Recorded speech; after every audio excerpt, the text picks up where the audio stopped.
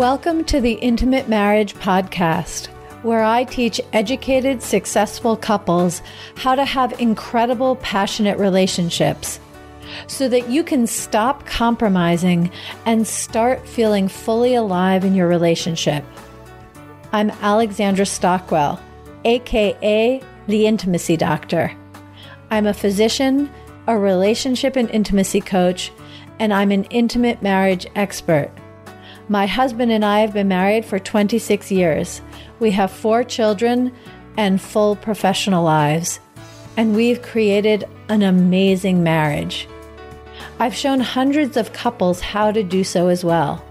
So if you want to deepen your understanding of your own relationship and learn to access new heights of emotional, sensual, and erotic intimacy, you're in the right place. I will show you how. Now, let's dive in.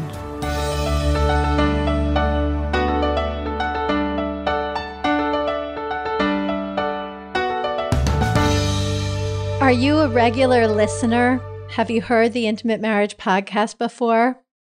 If this is your first time, I want to give you a warm welcome. This is a really great episode to start with.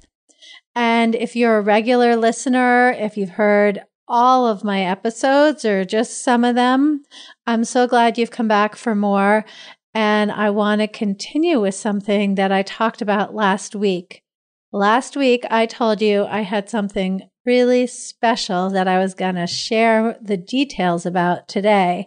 So here we are.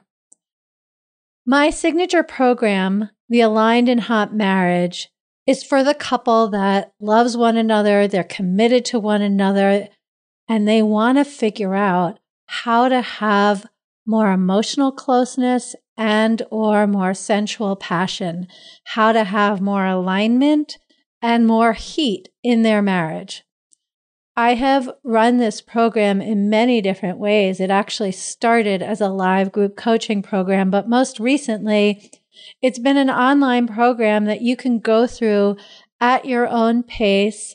You have access as long as the program is available. You can do one module at a time as you and your partner desire. And that program is definitely available to you. The link is in the show notes. You can just go right over to Aligned and Hot Marriage and enroll. However, recently, I've had a few hundred people go through the program, and many of them have said that they love the program. It has been so impactful, and they would really love some live coaching with me. They would really love me to bring my experience and attention and shine the light on their particular circumstances, challenges, and possibilities so that they can benefit from a very customized approach as they go through the Aligned and Hot Marriage program. And so my really exciting news today is that I have created an opportunity for you to do just that. It's called the Aligned and Hot Marriage Live program, and we'll have weekly in-person calls. I'm going to say a lot more about that actually in another episode because I'm really excited to talk about the myth of mismatched libido today. However, if you don't want to wait for another episode, by all means, go to the show notes and go to the landing page where you'll find all of the details of how it's going to work, when it starts. I'll tell you, it starts in October. There are a finite number of slots because I want to be able to really give each couple the full attention that they desire and deserve and require in order to create the transformation you want. So if this is something that interests you, definitely check that out. Feel free to send me a message. You can DM me on Facebook or Instagram or go to my website, alexandrastockwell.com, and fill out the contact page there. And I would be happy to answer your questions. And if it feels like a good fit for you and your partner to participate, I can't wait to see you transform, blossom, flourish, and feel so much more connected in just 8 weeks. So again, if that is calling for you, if you've wanted an opportunity to work with me directly and my private coaching hasn't made sense for you because it is quite an investment, then this is for you. You're going to get so much from the Aligned in Hot Marriage Live program. And one of the ways that the Aligned in Hot Marriage Live program works is that I will help you see the places where you both have blind spots, where one of or both of you are compromising in a way that actually restricts the passion in your marriage.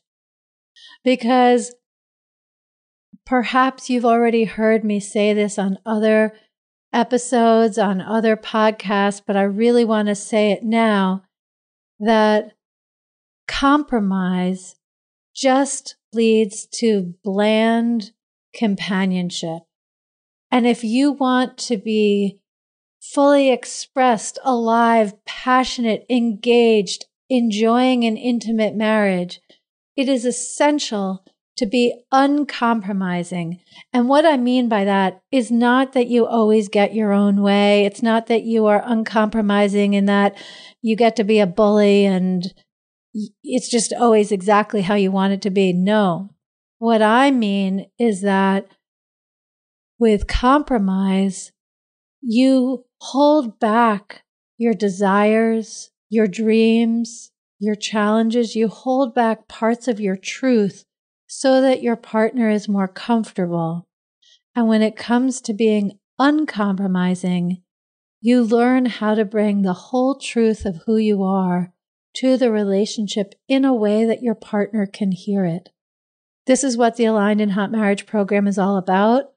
And this is what the Aligned in Hot Marriage Live program is all about with customized personal coaching.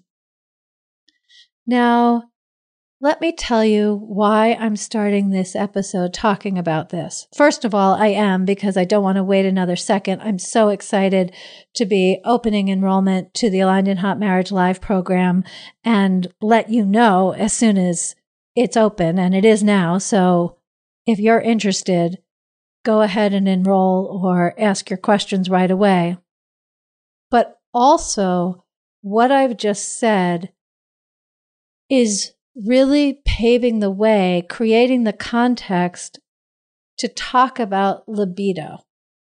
Because if you or your partner want way more sex than you're having, or if you feel like you're the one who has so much desire for sensual, erotic intimacy, and it just isn't as important for your partner, and they say no, and you feel rejected. Or maybe you're the other partner and you really care about having a good marriage, but in the end, sex just isn't that important to you. Or it's just complicated and not worth the trouble. If any of these things sound familiar, you may have concluded that you have a libido mismatch. This is also talked about in terms of a desire mismatch. Like one of the common question is, are you the high desire partner or the low desire partner? Which of you has a higher libido than the other? I'm in all kinds of groups with only women physicians, with women from all walks of life and all kinds of orientations, with women who are largely coaches. In all the different groups that I am a part of, mostly I have to say on social media, and also within my personal friend circle, where I might be speaking with one person or a number of them, all women, when we're talking about the intimate aspects of a marriage, of a committed relationship, invariably, there's some version of this theme. We have a desire mismatch. We have a libido mismatch. Where is the female Viagra in order to help women increase their libido? Is there anything I can do to get my libido up? I used to love having sex with my husband, but since the kids were born, I just haven't been that into it. What can I do to get my libido up? I'm assuming that some version of this sounds familiar. And honestly, it would be extraordinarily rare. I don't know that it's been studied, but I would just be completely shocked if in every marriage there isn't at least a phase where some of what I'm talking about is relevant, because it just is so impossible to imagine that two human beings would have the same amount of desire, the same energy, the same passion for sex, the same level of energy at the end of the day, or the same availability during the day to be able to have sex whenever both people want it and both be into it for decades to come. That's just not a likely scenario. So at some point, either right when the relationship starts, or maybe after a few years together, maybe after 10 years together, after children have come, when work gets intense, when the pandemic hits, whatever the circumstances are, I just really want to establish that it is completely normal, familiar, and common to have a difference in desire for having sex. And when that happens, one of the most common things is to think, oh, there's a libido mismatch. In other words, one partner is wired to want sex more than the other. It's a physiological, hormonal issue. Maybe it's anatomical. But the point is that there's some kind of fundamental thing which influences libido that results in someone having more libido or less libido. And while I understand the convenience of talking about it that way, when we're talking about symptoms, let's say in an appointment with your doctor, it makes sense to talk about it that way.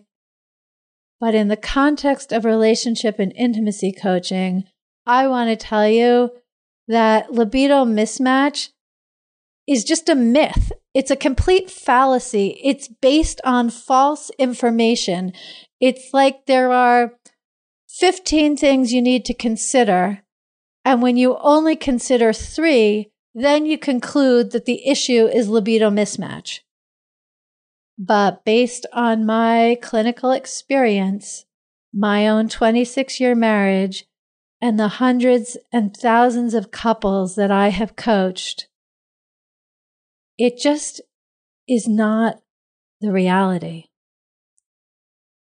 Because libido is not an inherent quality that exists independent of circumstances. Let me tell you what I'm talking about. My experience when I'm doing private relationship and intimacy coaching with a couple, and one of them wants sex a lot more than the other, and so they've both concluded that there is libido mismatch. When let's say it's the woman with less libido, although in my own clients, it's at least 50-50, if not the women more often want sex, and it seems like the man has low libido, but I'm just going to talk about it as though it's the woman, because it really doesn't matter which way I discuss it. It's a phenomenon is the same. Anyway, so let's say you're a woman and your husband wants to be having sex a lot more often than you do.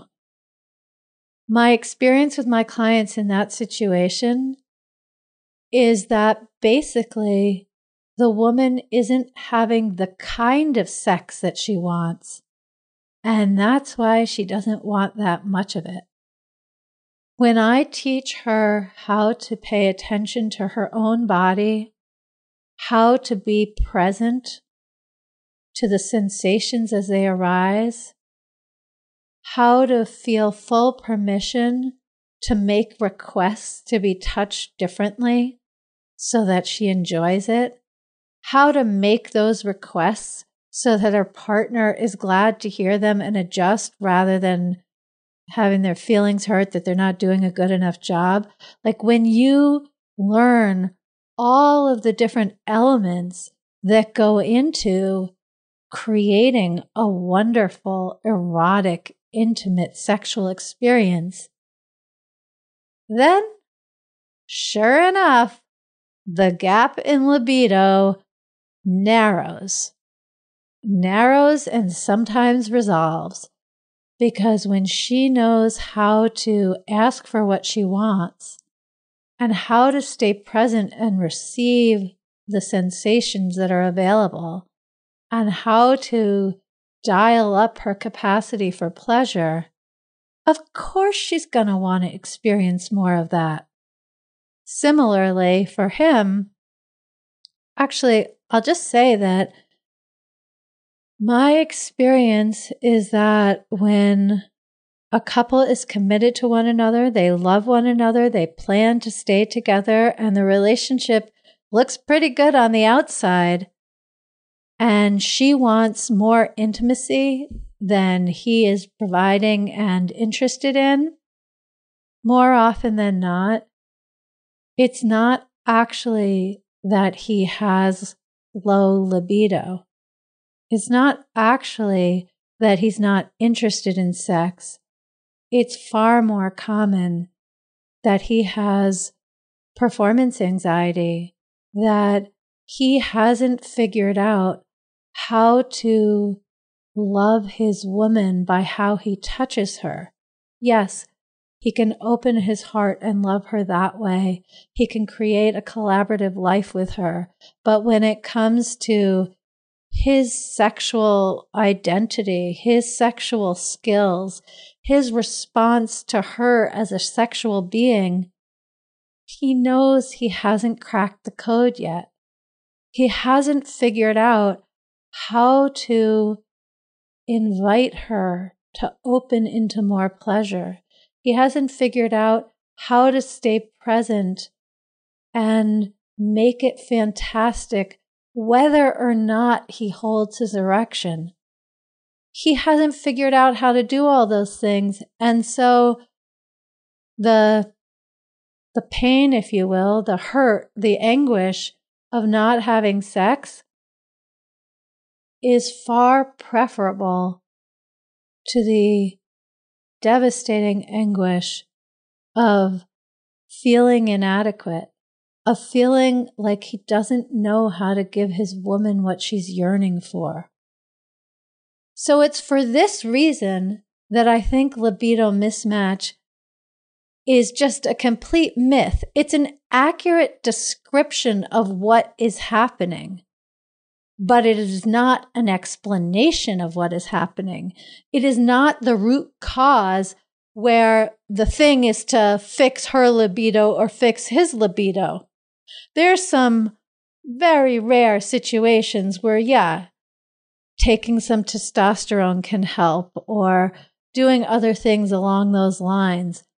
But I personally would never go down that road until I'd addressed some of the things I'm about to say. And this is not an exhaustive list.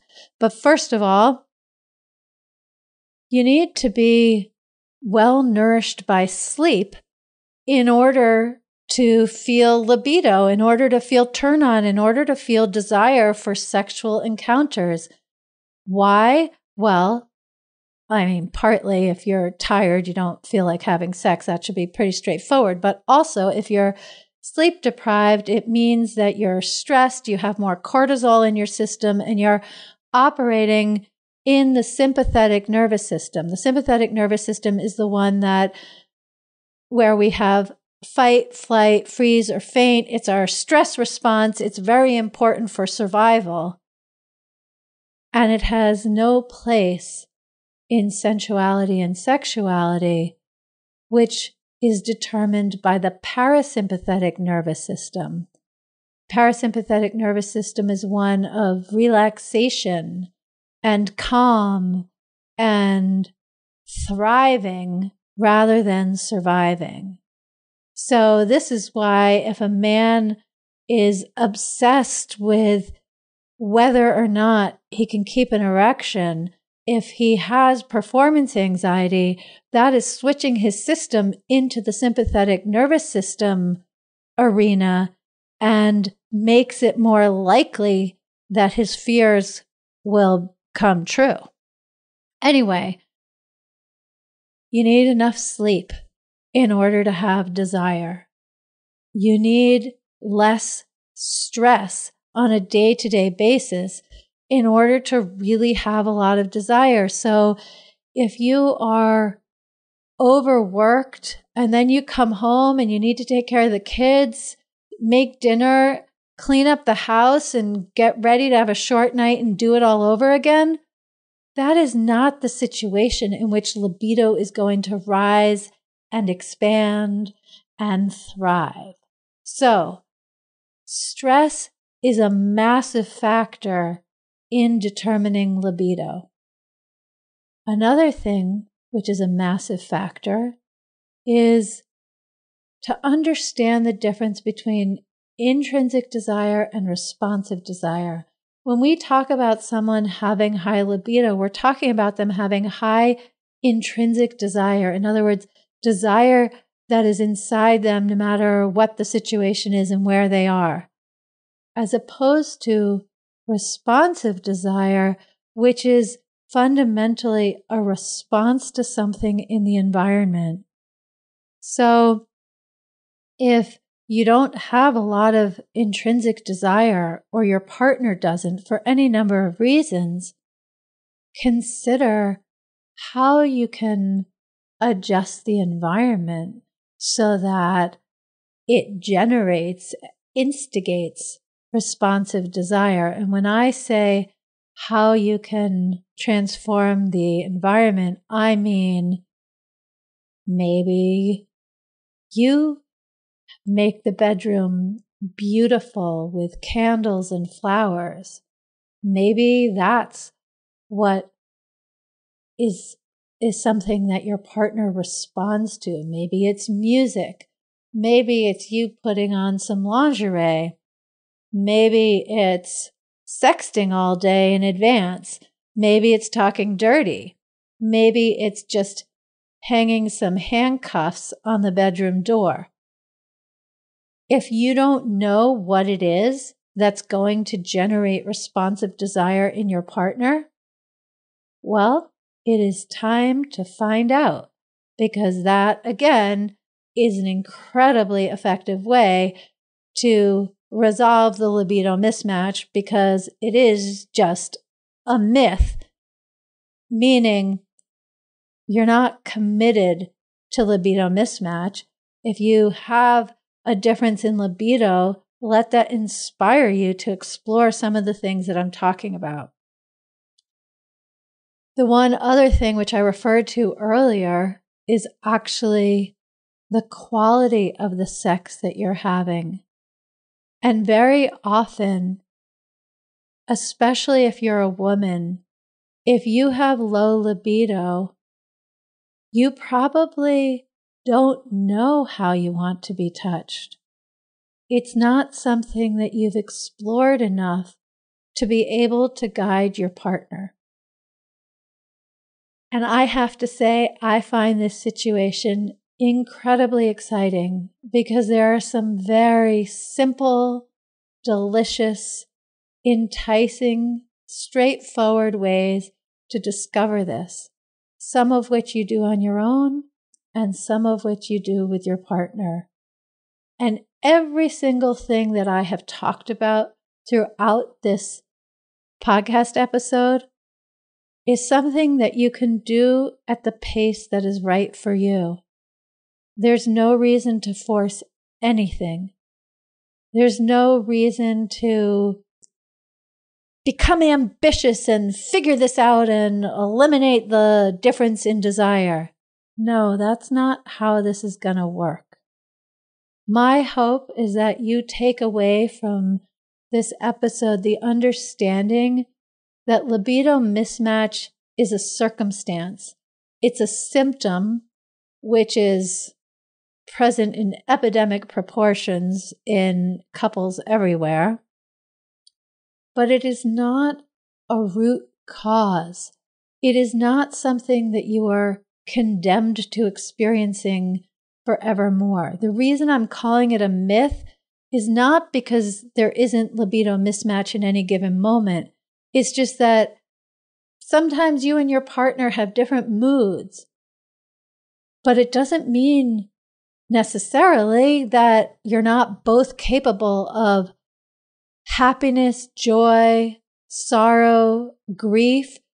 As a human being, you have access to it. And as a human being, you have access to a lot more libido if you choose to make it important enough to put your attention on the different factors that are getting in the way of you feeling more desire. And likewise, if you have robust, healthy libido and you wish your partner had more, same thing. Learn how to put your attention on your partner in such a way that it is safe for your partner to feel more libido. Because being sensually intimate is going to feel better than the safety and comfort of just avoiding it because it doesn't work for you. So again, my hope in hearing all of this is that if you are navigating a desire mismatch or a libido mismatch, that you really think about it differently. And especially if you're the high desire partner, you don't look at your partner and think there's something wrong with him or her. Instead, put your motivation and creativity into figuring out what does your partner need in order to love you in this way and be open to your love in the sensual realm. So that is definitely something that I hope you take away from this. And also, if this sounds enticing, if this sounds appealing, and you're not really sure how to navigate this yourself, please go to the show notes and click on the link and come find out about the Aligned and Hot Marriage Live program, because we'll be going through the Aligned and Hot Marriage Live curriculum, but every couple will be able to get the coaching that they desire and need. And so if you want coaching on libido, well, it would be my pleasure to give it to you, because I want you both to feel fulfilled, gratified, expanded, and energized through alignment in your relationship and heat in your relationship, because it makes your relationship so much more beautiful and it will enhance every other part of your life as well.